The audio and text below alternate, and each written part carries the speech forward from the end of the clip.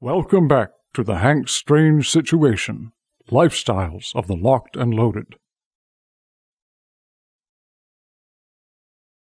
Make sure to check out hankstrange.com. You can sign up for our email list and find ways to follow and support our efforts. So this would be a good thing, Matt. Just tell us here, how should someone think about this if they want to make a Sten gun? What do they need to know? What are the myths? What are the myths that you can bust about Sten guns, or is it too complicated? Do you think? Well, like, I mean, it's, and I don't know, like, how into doing garage machine work your audience is, right? But that's where it goes down.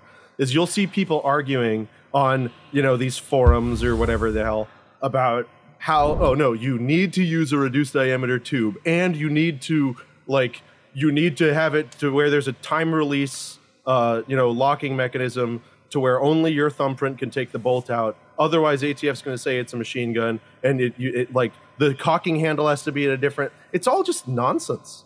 It's all made up. But it's interesting because the Sten gun is the source of the myth that open bolt semi-autos are illegal. Because a while ago, I think it was it Catco or it was some other company wanted to market a semi-auto open bolt Sten. And they were literally just welding the selector in semi. That was done. I don't know if it was that was done a long. That was done a long time ago. Yeah. Yeah, it was in the early '80s, and they went to ATF to ask for, to say, hey, what do you think? And ATF was like, ATF said, no, because this is just a machine gun that you've locked into semi-auto. So it's not that it presently will shoot full auto, it's that it was designed to shoot full auto. Nowhere in the ruling did it say that it's because it was open bolt. No, in fact, they mentioned other components of the guns many more times than open bolt. But it was the fact that it was literally just a machine gun that if you spent 5 minutes with a file or do a single pass of a milling cutter, it's immediately just a completely reliable, fully automatic machine gun again. Okay, and so that that turned into people. It went from, hey, this gun you're trying to sell is literally just a machine gun that you welded into semi-auto, to all the forum dwellers going, oh, well, that means you need to do X, Y, and Z. Oh, and also means that all open bolt semi-automatic guns are banned because they're machine guns. And it's like, hold on. There's something in the between there, right? Yeah. So I'm a little confused in there, Walt. You might have to bring me up to speed. How does that work exactly that it's semi-auto open bolt, first of all? Just so I could three-dimensionally figure that in my brain. The open bolt semi-auto went away with the Mac 10. That's early 80s. The Mac 10 was, I used to have one. It was an open bolt semi-auto. Too many people, easy to convert. It was a thing of the drug people, Yeah. You're doing it. You're making things up. So let's explain that for the people. This is a good opportunity. I'm not making that up. Cite the law. You are making that up. Cite the law. Cite the ruling. Tell me where it is. Tell me where it happened. Let me just I'll give you this. $1,000 if you can tell me legally where it says that. I will give you $1,000. Let me just say this. If you make an open bolt semi-auto from scratch, you are going to get a visit. And there's going to be no getting out of it. No. I will give you $1,000 if you give me any support for your contention. So obviously this is a big myth, Matt. So let's where did this or maybe it's not a myth, but obviously we can argue about it. So let's find out from Walter. Walter, where did this come from? Like, how long have you what's your history looking at this kind of stuff versus what Matt, like being a lawyer and spending a lot of time looking at this stuff? I remember when the whole Mac 10 thing happened. They deemed them machine guns. Anything with an open bolt was considered a machine gun, period. Boom, show me. Done. If it was manufactured after that date. Wrong. Which is, wrong. They can't do that. They cannot do that. They never said that. And everyone repeats this. So I will give you some grace, though. If you take a parts kit that's a machine gun and weld it up. Machine gun, always machine gun. Okay, no, stop. That's not true. Because once the receiver's gone, the machine gun's gone. Okay? But I'm going to tell you, I'm going to give you some grace. If you take a parts kit, a machine gun parts kit, you don't change anything. You weld it back up and you weld the selector closed, or you do something to where you can't move it from full auto, that's going to be a machine gun, okay? That's still going to be a machine gun. But it's not for what you're saying. It's because that weapon, when you haven't changed anything, right, when it's still got the same trigger group, when everything's still the same, was designed to shoot automatically. Once a machine gun, always a machine gun. Okay, you're saying that again, and you're well, you're technically wrong. Okay, that wouldn't be. You just said what I said. It was designed to be a machine gun. You welded it back together. It's still a machine gun. No, because the gun, when they cut the gun, it was gone. The gun went right. So it's not once a machine gun, always a machine gun. Once a machine gun, always a machine gun is why DWATs are a thing. This is, if you rebuilt the gun without modifying it, you made a new machine gun. It's not once a machine gun, always a machine gun. Once a machine gun, always a machine gun is just for DWATs. The results are just the same, though. No, because when it's once a machine gun, always a machine gun, your trip to the federal magistrate will be just the same. I mean, it's not like I've practiced in front of them or anything. No, I get what you're saying, but I'm talking for the common guy that does stuff in his garage. Yeah, no, don't just weld together parts kits. Don't do that. Like, don't just weld them together. But, you won't get out of it under any excuse. You won't get out of it. Okay, so listen. So hold on a second. Hold on. I think this is like a great opportunity for us to explain stuff to not me, because I totally understand everything going on here. No, I don't. So listen. So Walt, you're a manufacturer. You've been doing this stuff for a while, and Matt is a lawyer who's been also practicing here for a while. There's obviously like a massive gray area here, and this is where these things come from, because people don't know. So there's lots of people who have the same. Right. This is something you probably find all the time, right, Matt? Yes. So we've got to break it down to people. Okay. So, and like, I understand you have a very good faith, and you're 100% good faith, like 100%, and I like you, and I still want to come check out your machines. However, you're just saying nonsense that has been repeated. You have no, like, and you shouldn't do that. Like, especially when it comes to things that affect your rights and things that are matters of federal law. If you haven't seen it in black and white in front of you, you shouldn't assume it to be gospel. If you want to, and you know what people always say, go talk to a lawyer. Well, this is something that's really weird. And most lawyers are just going to be like, Christ, I don't know. Like, I wouldn't do that, right? Because you're always going to advise your client to stay, if the line's here, you're not going to tell your client, you should stand right here.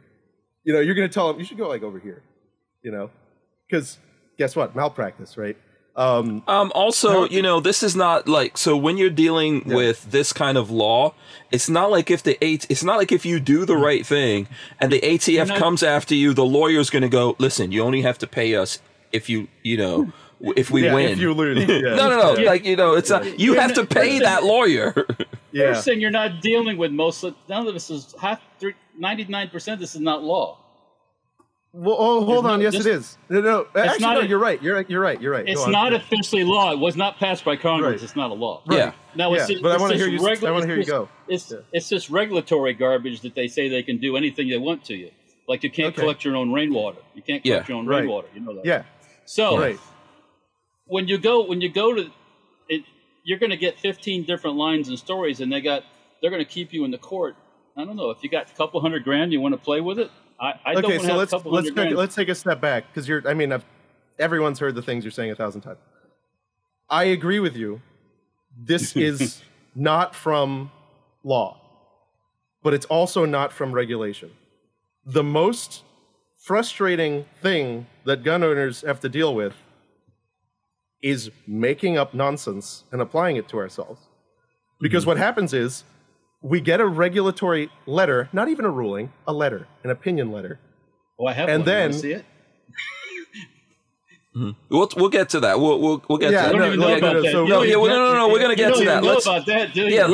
Let's compartmentalize this so that Matt can make his point. Your letter. Guess what? It has the legal significance of the bubble gum that I chewed earlier. It has nothing. It's meaningless. So you get your letter, and then everyone tries to gleam and pick from it, right? Oh, what were they thinking? What did they mean by this? Well, in reality, I agree with you, Walter. It was just some agent making stuff up, right? They were just making stuff up because they wanted to expand their power as much as it's human nature. It really is. But then the problem is that gun owners will create an emergent orthodoxy to follow without ever an actual ruling, Administrative Procedures Act rulemaking happening, without ever anything happening, without ever actually reading the law beyond the sentence that they want to copy and paste into their AR15.com discussion.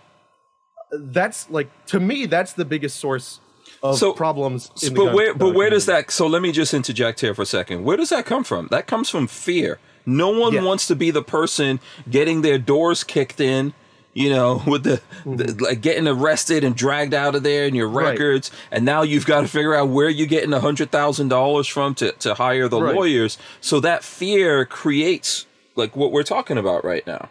Right, and that's the thing about the gun community is that it's an all or nothing game, right? Because everything's a felony, like everything, you know. So it's natural for people to be extremely apprehensive, and it's natural for people to want to be a mile away from the line, right? But we shouldn't ever make up things and say that they're the law, right? We can say, I don't want to mess with that, like, and that's fair. That's 100% fair. Guess how many open bolt semi-autos I've made? None. I don't want to do that. Oh, so you're not doing that? No, I don't want to. I don't want to. But well, actually, I think. Is it because you don't want to be a test case yourself, or? Well, no. Well, because I think I can make one that they'll approve, just so I can rub it in all of your faces. I'm just. Oh, okay. When I get that approved, I'm gonna bring it to your. No, that would be awesome. And go, that would be awesome. If it would be awesome, if because no one should want it. It's an awful, terrible thing. But anyway. Oh, okay. But just the whole point is, open bolt semi is stupid. It's not good. But why did we make up this orthodoxy? And it came from the Sten. It did. People think that it was, a lot of people attribute it to the Mac 11. It all happened at the same time. And nothing ever actually happened. You can waive your opinion letters wherever you want. We've got all kinds of opinion letters on bump stocks. They're meaningless. Nothing happened with open bolt. I'm not going to mess with it. But why do we have? So what's the history here? What's the history that you're talking about and Walter's talking about? Remember, I'm not as deep into this as you guys, but now I mean it's really interesting to me. So I want to know where where did this come from? So there's 3 opinion letters, and this is what people always talk to when they say the HF ruled. Determination letters. They're opinion letters. I mean, debt letters are, and also we changed all of these terminologies recently because it was determined that the ATF was aggressively violating the APA. Who changed it? Who changed it? Well, it's been changed like 4 times, right? But Trump administration actually did one of the very pro-gun things they did was actually put a little bit of a noose on ATF. Okay. While at the same time, feeding it steroids. But but still, they were non-binding. These 3 letters referred to Sten Mark II, Mac 11, Mac 10, and there was a third one. I can never remember which one it was, but it was some other, Tech 9. These were guns that, all of them, functionally identical to the machine gun with the addition of a disconnector. And in each gun, the disconnector could be defeated in less than 1 minute with simple hand tools.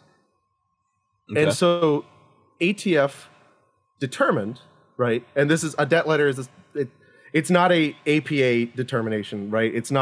This isn't a notice and comment rulemaking. This is the same thing that Rare Breed got, right? Okay. It's, hey, we looked at this and this is what we think. And the point of it is, if we were to do a criminal case, this is the argument that we would make. So in all 3 of those, they said, and they mentioned open bolt only in 1 sentence in each one. They mentioned the disconnector multiple times in each one because the disconnector was the focus of the rulemaking. So that's the easily defeatable thing. Yes. And because of that, those 3 guns, they just said, hey, these are, blah, blah, blah. So the industry goes, you know what, we don't want to mess with it. Reasonable thing to do, right? Okay. Reasonable thing. But they never actually went after anyone. And here's the thing: people always say if it was made before 1986, you can't do that. The ATF does not have the power to do that.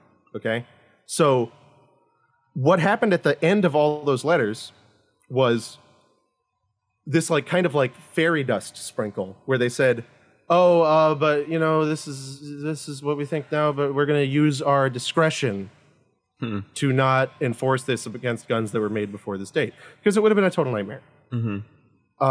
It was basically, so this whole practice was, hey, industry, and you are right. People were, people in Miami were buying these guns when they were taking the disconnectors out, right? They wanted to stop that. So they were like, hey, gun industry, can you make it a little harder? Basically, is what happened. And then we went from there to just, oh, well, what did they mean by this? And I've spoken to, I'm not just blowing it out my backside. I've spoken to multiple special agents within ATF, and they laugh with me about it. They're like, I don't know where they get that. There's 3 debts, right, on 3 guns. They do not have the power to say open bolt equals machine gun. They have the power to say this gun is a machine gun. But everybody just took it from there, and it was so basically they created a superstition in the industry that created this fear, and the industry said, don't even go into this zone. This is and also the market didn't want them. Don't go here, right? But they never actually went after anyone. But no one wants to be that person that they go after in the first place, because it's like the looming threat that you could be the one they go after, right? And also, it would be very difficult to design a traditional open bolt. Everybody always, when you talk about open bolt guns, everybody always thinks about, Stens, right? Something like that. It would be very difficult to design one of those that wouldn't be easily defeated, right? And there is nothing in the law that says readily convertible. It's a question of whether it's designed to shoot full auto or not. So it would be very difficult to design a open bolt submachine gun that was not designed to shoot full auto. I think it can be done. It would defeat all of the reasons to make a gun open bolt because it would suddenly become incredibly mechanically complex and expensive. And so I think literally the only reason it should be done is to show people, hey, that it can be done. Made something up. You just made it up. Why'd you make it up? Right? Yeah, Boss Hog has an interesting thing to say on this, and I'm going to let Walter make his point after that, but I just think it's interesting. Boss Hog said they sprinkle crack on it. And I think that's interesting because maybe they were looking at these in that time frame, right? They got some from the CIA. Right. Yeah. So Walt, what were you gonna say, Walt? Did you forget? No, no. You said no one's ever gotten in trouble for open bolt. That's not true. Manufacturers maybe not licensed manufacturers, but there's been lots of individuals that have been busted for machine gun stuff and open bolts. Open bolt right, stuff. For having machine guns, right? Building Mac 10s and stuff like that. Even Sten guns. They've got, right, correct. They've got people for that. And that's a machine gun. Okay, we'll say that. They made machine guns, right? No, so have you heard of a person who was busted for somebody who endeavored desperately to make a semi-automatic only firearm, put a 16-inch barrel on it, and all this stuff? If you know of one of those, I'd be happy to pull the case up right now because I want to see it. I don't think anyone was crazy enough to... Hang on. Hang on. Slow down a little bit. Closed bolt? No. Open. I don't, look, no. You didn't specify. So an open bolt, 16-inch barrel, is that what you're saying? So if I'm saying, and there's multiple parts to this, right? Because then we have to go into a whole thing about how NFA it gets into all kinds of weird little situations. What ifs? Well, no. I don't personally like to play what if myself. Because what if could cost a lot of money. That's fine. And that's why you and I haven't made them, right? That's why we don't make them. Because we don't want to mess with it.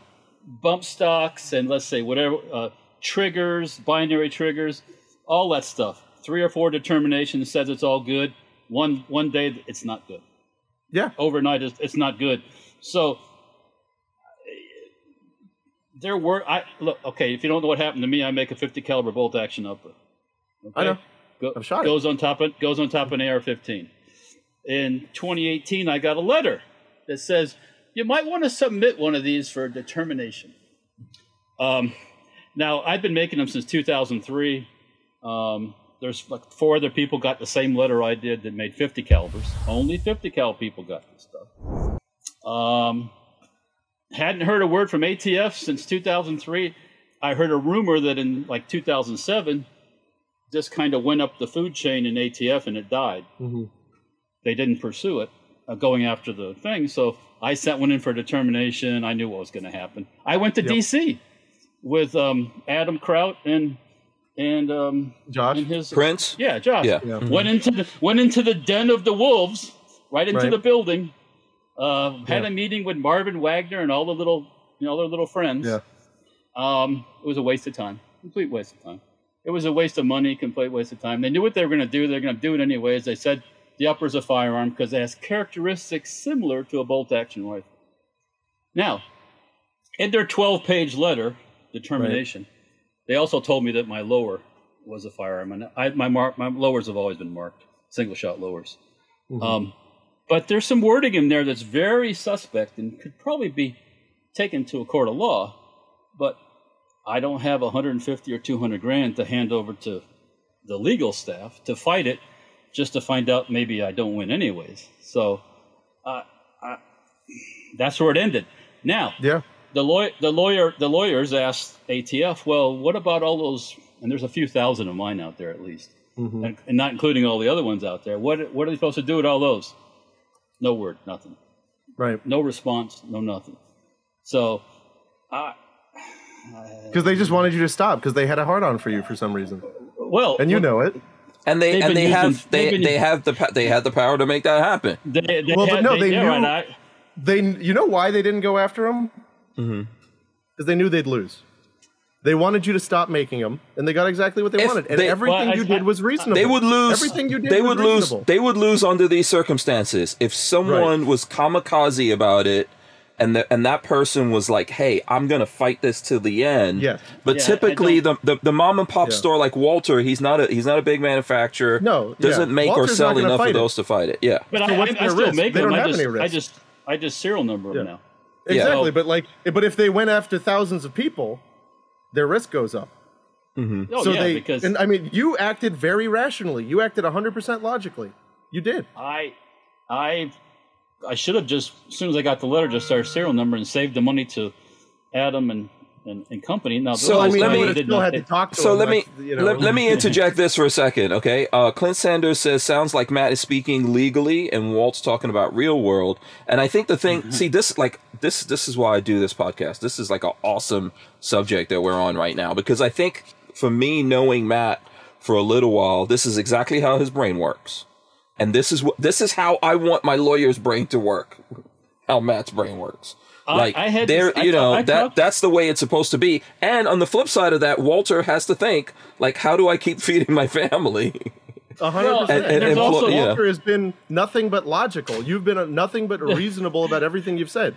But the only thing that you're saying is unreasonable is you asserting that the law is something that it's not, and you asserting an incorrect interpretation of the law. Like, I mean, it's not reasonable to do that. It's what's reasonable to say is someone in your situation is, I've got a family, I don't want to mess with it. And that's stupid reasonable. That's the most reasonable thing you could ever say. But don't say that's the law when you don't know what the law is. It's sorry, not, brother. Like, once again, it's not the law, but it's, well. No. Okay, so you're doing this. You're moving the goalposts, right? You're going from, this is the regulation, but, I know these people that have been prosecuted for making open bolt semis. No, you don't. It didn't happen. And then you're like, but now we're back to here where my unrelated upper thing. That doesn't like the law and how NFA violations work and how violations of the GCA work. They have to be prosecuted a certain way. And you know what they do? They go after working class Americans. Because when you go after working class Americans and when you go after poor and minority Americans, exactly like you said, they don't have the money to put up a competent legal defense. And I think that's one of the most disgusting things about the entire gun market is they can get these rulings, right? And they can get these cases and they're never reported because guess what? When you go after a poor person, they don't appeal. Your case isn't reported. It's never cited anywhere. So nonsense happens. You can plea out to whatever and they'll get a win, right? A win. But it doesn't count. You can't cite that in the 7th Circuit. You can't cite it in the 11th Circuit. If you're the person person that this is acting upon, if you're the person or the company that is acting upon, it's very real. So, like, I understand, like, and we're talking semantics, but if you're the person that these guys are actually bullying, it's a very real thing, you know? For sure. It'll ruin your life. Yeah, but at the same time, I think, and this is, correct me if I'm wrong here, the point that you're making, Matt, is that we got to fight all of this, because if we let it go, it just gets worse, and, you know, it's effectively, even though it's not real, it's effectively real because it creates this big boogeyman in our brains. We're like, oh, wait, we can't do this. We can't go down that path. Thank you for saying that. Thank you for pointing that out. I didn't mean to say it like it's not real to those people. I meant it is real. When they shut your business down and they confiscate all your stuff. Okay, that's not related to the original thing we were talking about. That's real. Well, that happens. Right. That's a non sequitur. I have a friend who's in the gun business. The guy said Matt's thinking legally. He's right. I was speaking in terms of what is real in the law. Right. If some of this crap happens to you, it's the realest thing. Because I've had clients. I've had to represent people, and they are scared, and they get so scared to the point where they're like, "Listen, They don't even care about. Well, no, they don't even care about right or wrong anymore. They're like, just get me out of here, right? You just want out. And I've had to, they just want out. They don't care what happens anymore, and it's devastating, right? Because and then my oath that I take when they say I want out, and I know I can beat the case, but I can get them out, and it's going to be an L. I gotta get them out, right? And it's really devastating, but that we have to be super clear about things, though, and especially those of us who are in the public eye, we have a duty to not talk nonsense. We have to speak the truth, all right? And the truth is, when it comes to the specific point of discussion that we had, and trust me, I've read in depth about your 50 cal situation, and you know what, Walt? I wish that we had been friends at that time, because I would have been scratching at your door saying, "Let me do it for free," because what happened to you was BS. You can still fight it, right? Or is it too late to fight that? It would be awkward. Maybe we'll talk about it. I don't know, but that's it would be awkward now. It would be awkward. Okay. But anyway, like, yeah, no, I'm with you, man. It's about making sure, and for me, I've got to make sure my client is safe, right? So when I advise my client what to do, I don't ever tell them to go up to the edge. I tell them, here's where the line is. Stay away from it. But when I'm talking about what the law is, what the courts have said, I'm not going to. K&M Arms, great point. Total nonsense. He says this whole thing happened to Tommy Built with the G36. ATF went after them. But did they? But did they? No, they didn't. See, they didn't push too hard. They did it just right. They're surgeons at ATF, right? They do this. They get you right to the point where you're about to break, and then they let go, right? This is true. I can't argue what you're saying. They didn't make not a single criminal push, because guess what? In the criminal context, your burdens of proof are up here. You need to prove that the person knowingly and intentionally violated the law every step of the way. That's why you can't think of any cases on that OP thing, because they don't want to do that. So that's what they're going to do. They're going to push, and they're going to knead, and they're going to get to the point where they see the crack, and then they're going to step back, right? And that's what they did with the Tommy Built. The Tommy Built was a perfect thing, because guess what? It was a niche gun. You know exactly where all those guns are. You know, you only make, a matter of thousands of them. Make sure to check out hankstrange.com. You can sign up for our email list and find ways to follow and support our efforts.